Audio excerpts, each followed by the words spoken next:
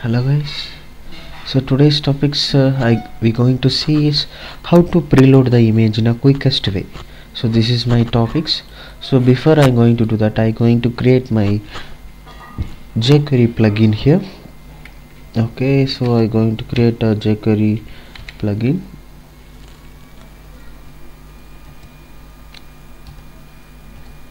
Function dot something like preload.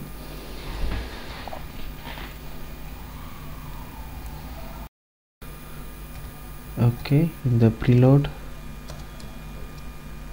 just to define the function.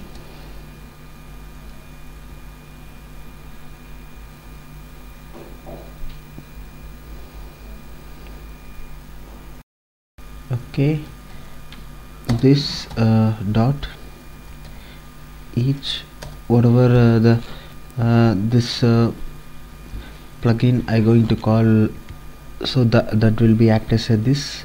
So on this I just ask to loop here what I have to loop.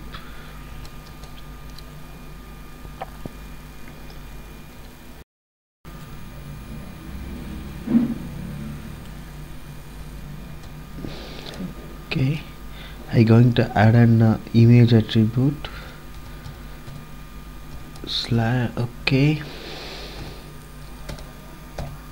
0 dot in the source add this variable. Okay, fine. My simplest way of function is ready now. So let me go and pass the array of the images.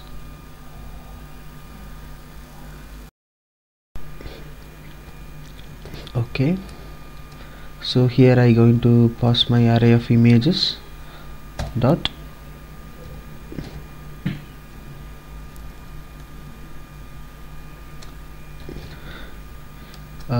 preload function. So what is my images? So I have images in my folder here. I just take this one. Okay guys, so I have built my image array here, like because I have a folder, I have a 3 set of images here. You can see this image 1, image 2. So I just made as a comma separator to get the call the function. Okay, here I didn't done one small steps, so I just be little bit worry about this function because I need to append to the body. So okay, I just go and change this logic attribute. Okay, instead of that in the source dot this. Okay, and what I'm asking that to append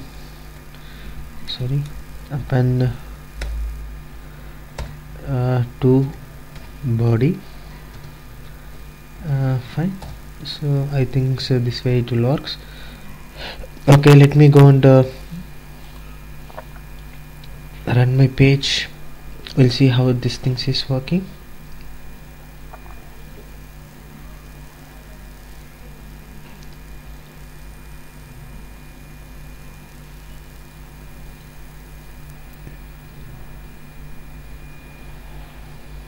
Yeah, it's nice.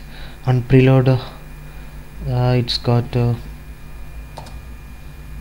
it's very nice. On the jQuery we'll get a faster response as we are doing a preload mechanisms in a jQuery. So how fast it's loading, I just inspect the page and I'll show you how this is appended there. So inside the body,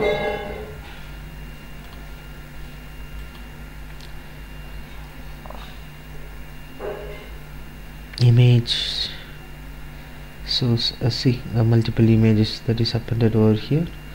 So guys, this is a way to make your application booster by using the jQuery to call the image you can append the image in a preloading mechanism. I hope you enjoying the videos.